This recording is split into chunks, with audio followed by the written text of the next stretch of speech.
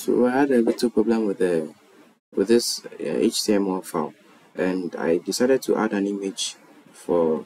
It's just an example. I'm adding this image to display on the website that I'm coding, and when I run the code, it comes alright.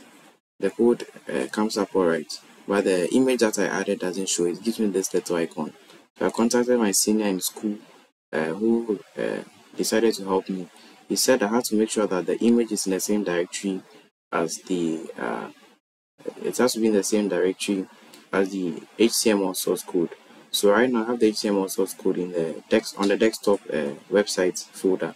So I go back to images, move to where the image is. So this is the image I've used, and I'll copy it, move back to desktop, move to website, head to there's a folder. I'll paste it here, then I'll go back, and I think I'll refresh it and see if it will work.